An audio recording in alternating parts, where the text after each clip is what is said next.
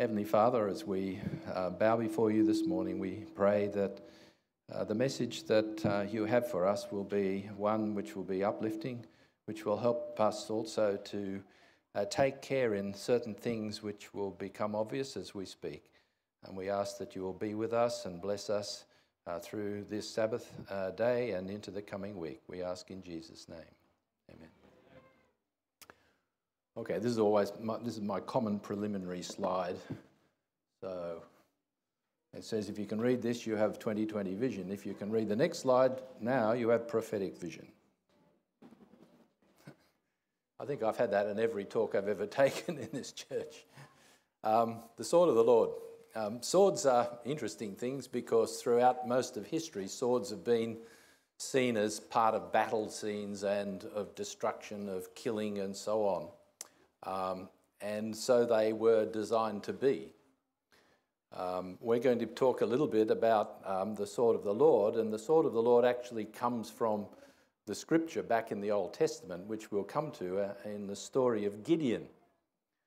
We'd also like to point out that many swords, in fact most swords, have two edges. The reason why they had two edges was that you could cut both ways. But the problem with something that you can cut both ways is you can cut yourself as well. Swords in the time of the Crusades, for the Crusaders, were shaped like a cross. And in fact, when a Crusader was about to die, it was not uncommon for them to hold the sword like a cross, believing that that would save them. The enemy, the opposition, were from the Islamic faith, and their swords were not shaped like a cross. The sword itself was actually curved like the curve of the moon, which is the symbol of Islam. And the part that protected the hand was also curved in the same way, a little bit like a saber that sometimes you can see in pirate type things. So the sword of the Lord. A little bit of background to this story. We're going to talk initially, in fact mainly, about the story of Gideon. And most of you know this story, I'm sure, but the actual timeline of this has got some interest. So here's a timeline we have on the screen here. Starts with the beginning of the move of the children of Israel from Egypt, the start of the Exodus. Now, this date has been debated a little bit, but we'll look at it and say that it was about 1446 BC. And there was a time, of course, that they were in the wilderness, so 40 years on. And so if we move on a little bit from there, we come to the time when they had conquered the land of Palestine and Joshua passed away in roughly 1381 BC, it is thought. And then if we fast forward now some 100 odd years, we find the time when there were judges following following Joshua. There were a number of judges, and by the time, between the time of about 1204 and 1144 BC, there was a judge of Israel who was a woman, unique. Never seemed to happen before or since. But Deborah was a very interesting person. And in the time of Deborah judging Israel, Israel was in all sorts of trouble from their enemies. And this story of Gideon defeating the enemies is part of our story today. And just to put this in a little bit of context, we can see where King David's reign was sometime after that. So this is the timeline we're talking about. And Deborah, the first and only female judge of the children of Israel, lived at the same time as Gideon. Now, she probably was a judge in the more southern part of the land of Canaan, of Israel, and Gideon lived in the northern area of Israel. Deborah wasn't only a judge, she was a prophetess, a leader, and a composer of songs. In fact, there is a song in the scripture which theologians have had a lot of trouble trying to decipher exactly what the message was, but she did compose songs. During her leadership, Sisera, the famed captain of the Hazarite army, was defeated by Barak, who was the Israelite, and then Sisera himself, a great general, was actually assassinated by a woman. And that was the worst possible thing that could happen to a soldier, to be killed by a woman in those days. Okay, now this is maybe particularly for the young people. We're going to go on a plane journey from here to the land where this action occurred. And so we follow our plane, and I don't know that this sort of plane journey happens directly like this, but if you could possibly land in this place, you would end up in what's called the Valley of Jezreel. And I'm sure our pastor has probably been there. Yep. And this is in the land of Israel. Now, at the time of the Judges, in Judges 6, you might like to look this up in your Bibles, beginning with verse 1. The children of Israel did evil in the sight of the Lord. Now, it wasn't the first time they'd done evil in the sight of the Lord. It seemed to be a recurring theme. They would do evil, they would then repent, they would have a good leader, and they would come back to the Lord, and then they would do evil again. And as a result, the Lord delivered them into the hand of Midian. Now, we know that the Midianites were a wandering nation who moved around, marauded, and took spoil from wherever they could. And they were in the hands of the Midianites for 7 years. The Midianites of that time, most of them, not perhaps all of them, but most of them, were worshippers of idols, the goddess Hathor and the goddess Ashtoreth, or Astarte as she was known. These were basically like fertility symbols, these goddesses, and there was a lot of immorality associated with their worship. So let's read Judges 6, 1, 2 and verses 3 to 10. So it was, whenever Israel had sown, that is, sown their crops, the Midianites would come up, also the Amalekites, another nation of aggressive people in the area, and the people of the east would come up against them. So the Midianites, the Amalekites, came from the east and moved westward into Israel. Then they would encamp against them and destroy the produce of the earth as far as Gaza. Now we know that Gaza is way down in the south of Israel. And leave no sustenance for Israel, neither sheep nor ox nor donkey. For they would come up with their livestock and their tents, coming in as numerous as locusts. Both they and their camels were without number, and they would enter the land to destroy it. So Israel was greatly impoverished because of the Midianites, and the children of Israel cried out to the Lord. And it came to pass when the children of Israel cried out to the Lord because of the Midianites, and the Lord sent a prophet to the children of Israel, who said to them, "Thus says the Lord God of Israel, I brought you up from Egypt and brought you out of the house of bondage.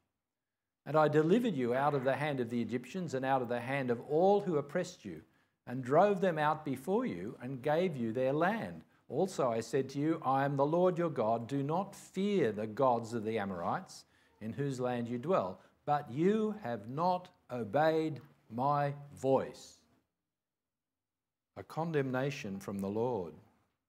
This map you can see there shows where some of the judges of Israel were living at these times.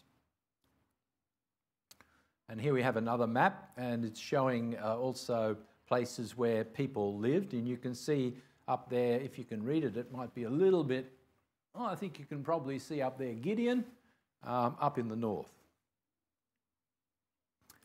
And the Midianites and the Amalekites would come in. They largely rode on camels. Now, camels are an interesting beast because they are significantly higher, as you can see in this graphic here, than a horse. So you have an advantage of height in a battle. Now, they're notoriously also difficult to ride, but it would appear that they had an advantage over even horse-ridden warriors. Because of the Midianites, the children of Israel made for themselves the dens, the caves, and the strongholds which are in the mountains. Now, there's still these caves and strongholds, a lot of them are still there. And I'm not sure if our pastor has visited any of these. This is a famous one. This is a cave of Adullam where David hid with his men. And that you can see where that is by the arrow. It's down toward the south, opposite the Dead Sea, but more towards the Mediterranean coast. And here's another one, the Bel Cave, Bet Shemesh it's called, or Bet Shemesh. Some of these caves were actually dug out by the people. They were actually manufactured, if you like. They weren't natural caves, or they took a natural cave and expanded it so they could hide. That's how bad it was in those days.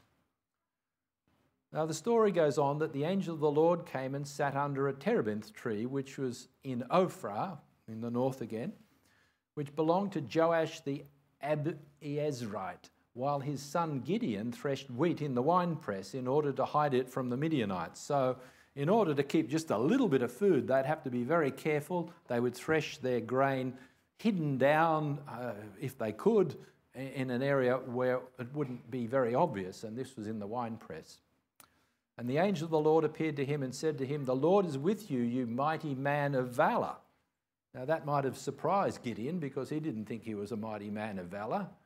He was just a young man and he was hiding from the enemy. Gideon said to him, "O my Lord, if the Lord is with us, why then has all this happened to us?" Now, have you ever actually thought that way? Have you had a disaster or a problem in your life and you've thought to yourself, "Lord, why did this happen to me? Why did this happen to my family?" You know, we've seen tragedies happen with great regularity, haven't we? Innocent people being injured or killed. We see it in the news every day. We even hear of tragedies amongst our own people. And we think, why, Lord, has this happened to this person or that person or to my family or to me? And this is the way Gideon was thinking. Why, Lord, has this happened? Now, Gideon probably knew the answer. My guess. Because he knew what had been going on. In fact, his father had even set up a statue or set up an idol to one of these gods in their own property. Gideon said, "If the Lord is with us, why then has all this happened to us? And where are all his miracles which our fathers told us about, saying, did not the Lord bring us up from Egypt?" So here he's harking back to what the Lord had promised. "But now the Lord has forsaken us and delivered us into the hands of the Midianites." Then the Lord turned to him and said, "Go in this might of yours, and you shall save Israel from the hand of the Midianites. Have I not sent you?"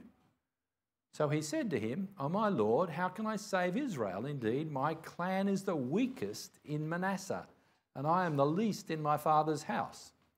So here he was, a young man, and later on when we hear the story of David, very similar story. David, the youngest, not a great soldier, it would appear, like his brothers, and yet God chose the one that appeared to be the weakest. God knows best. But here Gideon is giving some excuses. Now, excuses, we can see stories of excuses in the Bible, can't we? You remember when Moses was confronted by the burning bush and the Lord said, "I want you to go and bring my people out of Egypt." All Moses could think of was excuses. Moses said, "Oh my Lord, I am not eloquent, neither before nor since you have spoken to your servant, but I am slow of speech and slow of tongue." Excuses. Excuses don't wash with God. So the Lord said to him, "What is that in your hand?" To Moses. He said, a rod. And he said, cast it on the ground. So he cast it on the ground, and it became a serpent. And Moses fled from it. Not exactly the strong soldier man, leader that you expect. But the Lord had indicated that Moses was the chosen one. And so was Gideon. So back to the story of Gideon. The Lord said to him, surely I will be with you, and you shall defeat the Midianites as one man. Then he said to him, if now I have found favour in your sight, then show me a sign that it is you who talk with me. Do not depart from here, I pray, until I come to you and bring out my offering and set it before you. Remember that he's talking to an angel. And he said, I will wait until you come back. So Gideon went in and prepared a young goat and unleavened bread from an ephah of flour. The meat he put in a basket, and he put the broth in a pot, and he brought them out to him under the terebinth tree and presented them. Now here Gideon is asking for a sign that this angel is actually an angel of the Lord. The angel of God said to him, take the meat and the unleavened bread and lay them on this rock and pour out the broth. And he did so. Then the angel of the Lord put out the end of the staff that was in his hand and touched the meat and the unleavened bread, and fire rose out of the rock and consumed the meat and the unleavened bread. And the angel of the Lord departed out of his sight. Now you would think that would be enough, wouldn't you? I mean, if that happened to you, wouldn't you be fairly well impressed that this was the angel of the Lord? However, it wasn't quite enough for Gideon, but we'll come to that in a minute. Now it came to pass the same night that the Lord said to him, take your father's young bull, the second bull of 7 years old, and tear down the altar of Baal that your father has, and cut down the wooden image that is beside it, and build an altar to the Lord your God on top of this rock in the proper arrangement. And take the second bull and offer a burnt sacrifice with the wood of the image which you shall cut down. So Gideon took 10 men from among his servants and did as the Lord had said to him. Did he do it in the middle of the day? No, not quite. Gideon's courage was still pretty low, and so he waited till it was dark, because he feared his father's household and the men of the city too much to do it by day, and he did it by night. That's in verse 27. Was God testing Gideon? Well, I think that's pretty obvious that God was testing Gideon, but this was a reciprocal thing because Gideon was trying to also test God. Then all the Midianites and Amalekites and the people of the east gathered together, and they crossed over and encamped in the valley of Jezreel. Now that's the place that I showed you where our aeroplane supposedly landed. But the Spirit of the Lord came upon Gideon. Then he blew the trumpet, and the Abiezrites gathered behind him. This is his own tribe, gathered behind him. And he sent messengers throughout all Manasseh, who also gathered behind him. He also sent messengers to Asher, Zebulun, and Naphtali, and they came up to meet him. So a lot of the northern tribes gathered together to meet Gideon.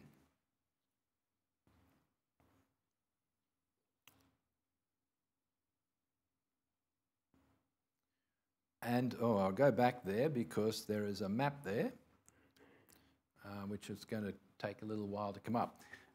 The map is showing you where these different tribes were. I've got a black line around these tribes. So these are the northern tribes of Israel. Then all the Midianites and Amalekites, the people of the east, gathered together, and they crossed over and encamped in the valley of Jezreel. So here is being set up the battleground. Now, the valley of Jezreel is an interesting place. If you were to go there today, you would see, and you'll see in a minute a picture of it, it's actually a fertile valley where they grow lots of crops. This is a map of the area, and you notice I've circled in the middle there, and I hope you can read that. That says Megiddo. Oh, that's an interesting name, Megiddo. Do we find that in Scripture? This is the valley of Jezreel today. you can see that there's what looks like about a 6-lane highway passing around and lots of fertile fields. It wasn't like that in those days, but it was still very fertile. Where do we see Megiddo coming up again? If you've got your Bibles, you can turn or read from the screen, Revelation 16:13-16, and I saw 3 unclean spirits like frogs come out of the mouth of the dragon, out of the mouth of the beast, and out of the mouth of the false prophet. For they are spirits of demons, performing signs which go out to the kings of the earth and of the whole world, to gather them to the battle of that great day of God Almighty. Behold, I am coming as a thief. Blessed is he who watches and keeps his garments, lest he walk naked and they see his shame.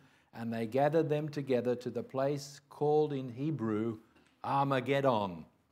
Now, Armageddon was historically located and called Megiddo, the place where we're talking about. But this is way back in the past, and this text, of course, is referring to the future.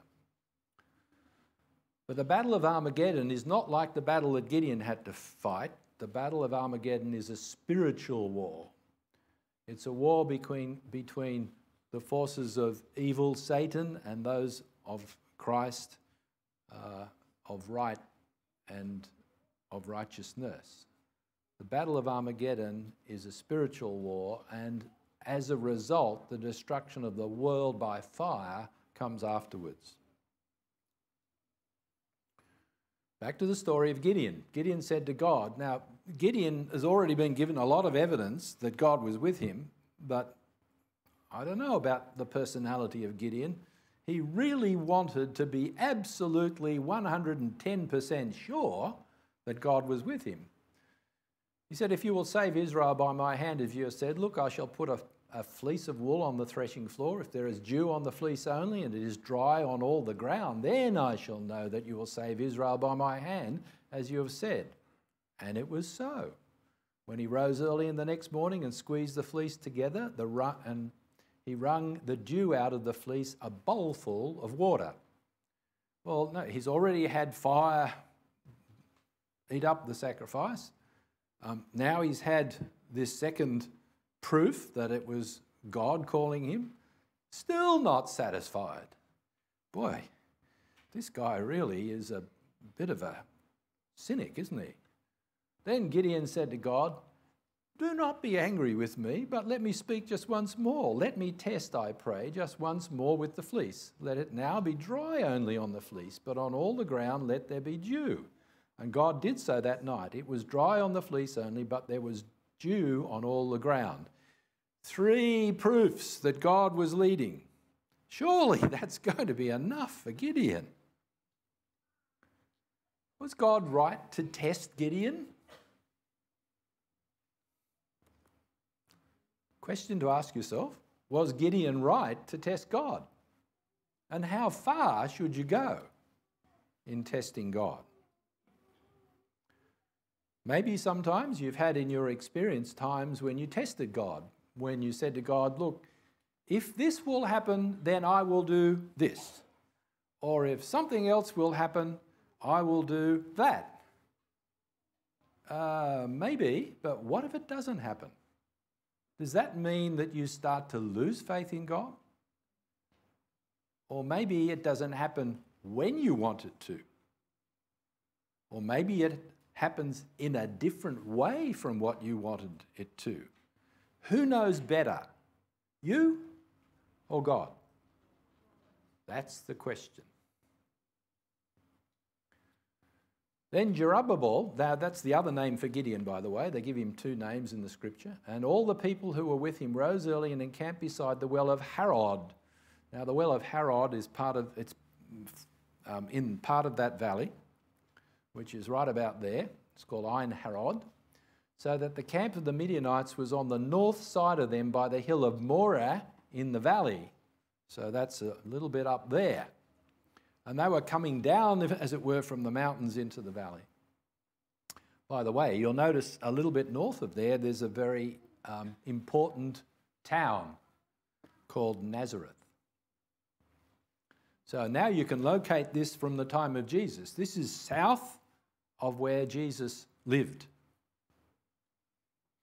And the Lord said to Gideon, "The people who are with you are too many for me to give the Midianites into their hands, lest Israel claim glory for itself against me, saying, 'My own hand has saved me.'" This took me back a little bit to the lesson this week when Abraham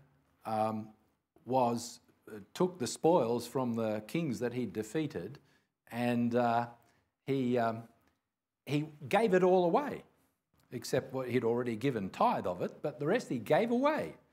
And the kings who were receiving this, the king of Sodom, said, no, you keep some for yourself. And he said, no.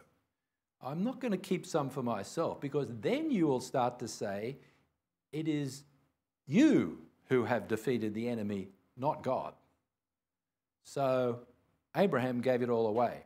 And here, God is testing the people by saying, if you were to defeat the enemy by your thousands, you would then say, it is us who has won the battle. So I'm going to test you now. And so he said, therefore proclaim in the hearing the people, saying, whoever is fearful and afraid, let him turn and depart at once from Mount Gilead. And 22,000 of the people returned, and 10,000 remained. Now 10,000 is still a pretty decent-sized army, but it was nowhere near the size of the Midianites' army. But the Lord said to Gideon, the people are still too many. Bring them down to the water, and I will test them for you there. Then it will be that of whom I say to you, this one shall go with you, the same shall go with you. And whomever I say to you, this one shall not go with you, the same shall not go. So he brought the people down to the water. Now there is a stream that runs through the valley and ends up going into the Mediterranean. And the Lord said to Gideon, everyone who laps from the water with his tongue as a dog laps, you shall set apart for himself. Likewise, everyone who gets down on his knees to drink. So, for the children, who are the ones who are going to be the men in the army? Those who leaned down and drank like a dog, or those who lap with their hands? Who's going to tell me? There's a child over there. He's a bit of an old child. Know the answer. Thank you. And the number of those who lapped, putting their hand to their mouth, was 300 men only. Originally 30,000, then 10,000, now 300? This doesn't sound like, from a worldly point of view, a good idea. What army would reduce itself to the size of 300 and take on what could be 100,000? Ooh, it must be beginning to be a bit worrying for the children of Israel. Now, a little digression. This is Lord Baden-Powell. He was the founder of the Scouting movement. And not only was he the founder of the Scouting movement, he was the founder of a very famous phrase, which was the motto of the Scouting movement. In Scouting for Boys, which was published in 1908, Baden-Powell wrote that to be prepared means you are always in a state of readiness in mind and body to do your duty. That's a pretty good sort of a philosophy, isn't it? If we apply that to the Christian life, it has another meaning, another level of meaning. And in fact, if you saw the badge that the Scouts wore, underneath they had their motto, be prepared. In fact, in my own career and times when I was doing surgery, we used to use this phrase, by failing to prepare, you are preparing to fail. And that's very true. And God knows all about preparation, because God sends 300 men into battle against what must have been a horde of an army, but they were prepared. Brings back another story about preparation, doesn't it? Which Christ told about the 10 virgins. The kingdom of heaven shall be likened to 10 virgins who took their lamps and went out to meet the bridegroom. Now 5 of them were wise and 5 of them were foolish. In what way were they wise and in what way were the others foolish? The wise were prepared, the foolish were not. Those who were foolish took their lamps and took no oil with them. So we go back to the story of Gideon. But if you were afraid to go down to the camp with Purah. Now, here, God is giving another sign to Gideon that he was with them. And so he goes down to the camp in the dead of night and sneaks through very quietly and hides behind a rock. And when I say the camp, I mean the camp of the Midianites. And the Midianites were probably having a bit of time together and talking.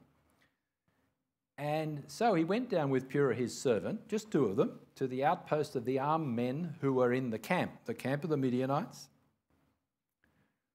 And when Gideon had come, there was a man telling a dream to his companion. He said, "I have had a dream. To my surprise, a loaf of barley bread tumbled into the camp of Midian. It came to a tent and struck it so that it fell and overturned, and the tent collapsed. Then his companion answered and said, 'This is nothing else but the sword of Gideon, the son of Joash, a man of Israel. Into his hand God has delivered Midian and the whole camp.'" This is the enemy talking. This is the enemy saying, we are going to be defeated. Now, that's number 4 proof that God was with them. How much more proof did he need? At least he didn't ask for any more. And so it was when Gideon heard the telling of the dream and its interpretation that he worshipped. Now, this is the first time that we see that Gideon actually worshipped. Now, he probably had worshipped before, but he finally gets down on his knees and thanks the Lord for the directions that he was given. He returned to the camp of Israel and said, "Arise, for the Lord has delivered the camp of Midian into your hand." Then he divided the 300 men into 3 companies, and he put a trumpet in every man's hand with empty pitchers and torches inside the pitchers. And he said to them, "Look at me and do likewise. Watch, and when I come to the edge of the camp, you shall do as I do. When I blow the trumpet, and I and all who are with me, then you also blow the trumpets on every side of the whole camp and say, 'The sword of the Lord and of Gideon.'" I'm glad he put it in that order. The sword of the Lord and of Gideon. Because really, it was the sword of the Lord. And what happened? Well, we know that they 300 went down. They were hidden. Everything was dark. Then suddenly they broke their pitchers. The lights encircled part of the camp of the Midianites. They blew their trumpets. It sounded like a massive army coming. And the Midianites panicked. And they ran and they actually started to attack each other because they wasn't sure who was the enemy and who wasn't. In those days, there were no uniforms of armies. And in the dark, it'd be quite difficult to tell who was your enemy or who was not. And as a result, there was total confusion. 3 companies blew the trumpets, broke the pitchers, and they actually began to pursue the army of the Midianites for quite a long way. The army fled to Beth Acacia towards Zererah, as far as the border of Abel Meholah by Tabath. Now, I'm not quite sure where all they were, but I think it was back to where they came from, so to the east and also to the north. This should have been the start of a glorious recommitment of Israel to worship God. Wouldn't you agree? Wouldn't you think that such a unbelievably unlikely victory, 300 men against many, many thousands, should have been a rejoicing of the children of Israel in the Lord? Because they knew that it was not the strength of 300 men that had defeated the enemy. They knew that it only could have been God, no one else. Did that happen? Instead, unfortunately, it was the start of the rot. Now, we know that Israel went through these periods of great following of the Lord, and later on they would apostatize. And so we had for a while a wonderful time, and then all of a sudden things began to go bad again. And in the scripture we find this word, this phrase, a little leaven leavens the whole lump. And that's what happens when the leadership goes wrong. And there's this saying, an English proverb it's said, but it probably goes back a lot earlier than any English proverb. It says, a fish always rots from the head down. And of course, if Gideon was to go wrong, then the rot would begin. And unfortunately, that's what happened. And how did it happen? Gideon said to them, I would like to make a request of you that each of you would give me the earrings from this plunder, for they had golden earrings because they were Ishmaelites. Okay, so they even in those days put golden circlets around the necks of their camels because these were things they had plundered. They had taken gold from many places, including Israel. So Gideon asked for the gold. Now, the weight of the gold earrings that he requested was 1,700 shekels of gold, beside the crescent ornaments, pendants, and purple robes which were on the kings of Midian, besides the chains that were around their camels' necks. And these are actually, this photograph here are actually gold artifacts that were found in Israel. And at today's value, that was well over $1 million worth of gold that he asked for. $1 million worth. Not bad. What did he do with it? Gideon made it into an ephod and set it up in his city, Ophrah. Now, you remember the ephod was a garment worn by the high priest, and it wasn't solid gold. It was a material, and of course it had some precious and semi-precious stones on it, and it was specifically designed by God to represent a number of different things, one of which was that God would indicate through the high priest his approval or disapproval of any course of action by highlighting one or other of stones on the breastplate, the ephod. So what Gideon was doing was setting up an idol. And not only that, it was an alternative to the real ephod. So idol worship is always an alternative to the worship of God, is it not? And here he is setting up something that would perhaps attract people to think, oh, well, this is probably part of the worship of God. But it wasn't. And all Israel played the harlot with it there, meaning that they came and worshipped at this ephod.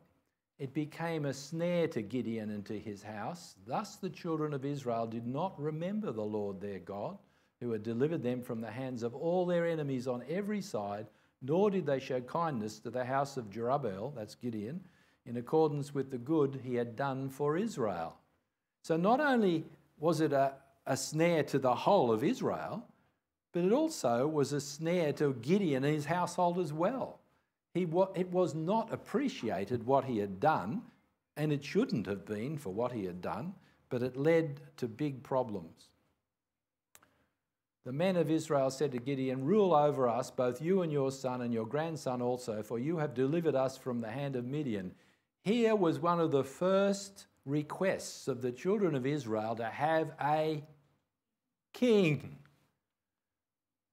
Interestingly, Gideon didn't become a king, but it began a rot process, if we could call it that, which ended with the choice of a king in Israel many years later.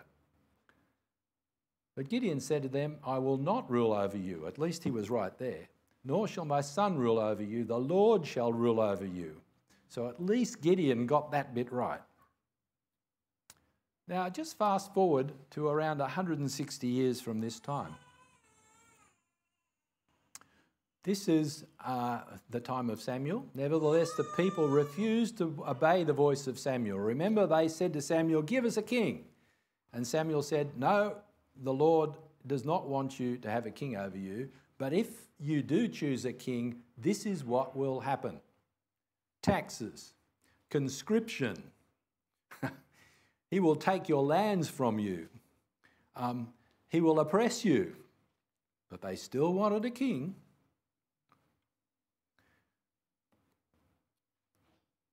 So if we go back to the time of Gideon again, Midian was subdued before the children of Israel so that they lifted their heads no more, and the country was quiet for 40 years in the days of Gideon. But it didn't do them any good spiritually, really.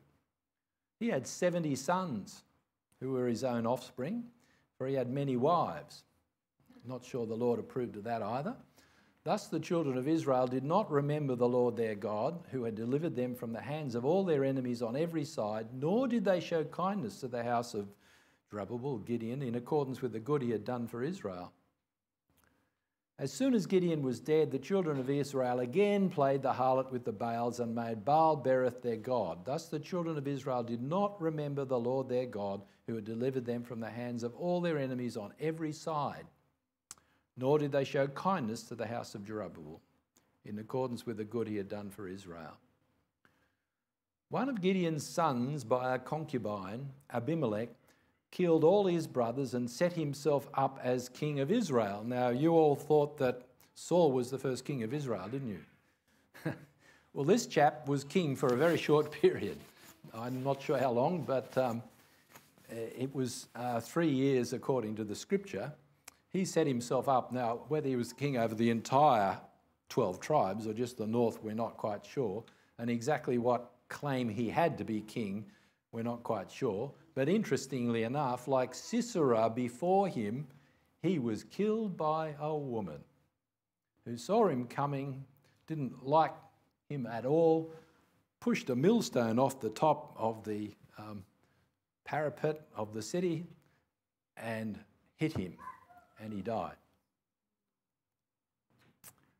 So, do we have some lessons from the story of Gideon? You know, often we've looked at the story of Gideon and said, well, this is a wonderful story about God leading the children of Israel, as it was. But there are also some parts of this story that are important for us to take home as lessons. Here's one. When you cry out to God, he responds. Not always immediately. When you test God, he will respond, but in his own way. So Gideon would have probably preferred an army of maybe 30,000 than an army of 300. But God said, no, we're going to do it my way. Take care what you ask God for. And that's something that we should always remember. You can ask God for something that God is not happy that you should receive. When you commit to God, he will test you. And that's quite true. It happens, of course, when we're baptized. We know that is a testing time. After you're baptized, the devil does not like that at all. And he will test you. And God will also test you. The devil will test you in this direction. God will test you in another direction. Now, another one here, and this is, I think, very important for our young people. Very important for our young people. No matter how much good you've done before, a single bad decision can ruin the rest of your life. I'll say it again.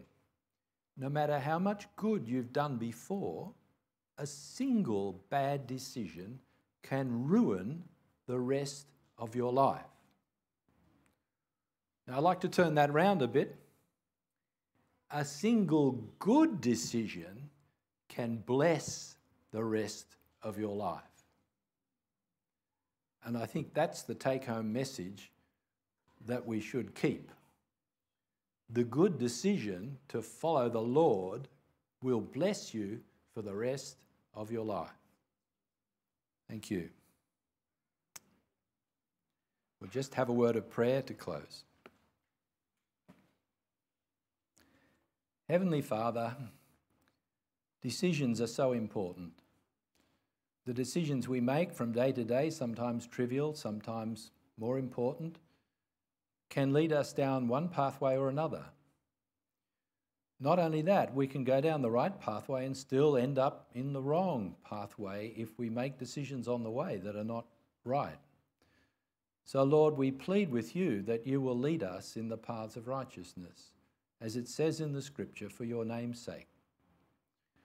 That the decisions that we make throughout life, whenever it is in life, whether early or later, will always be ones that you have approved and that you have led us to.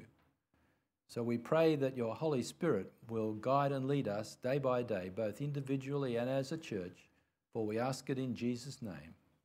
Amen.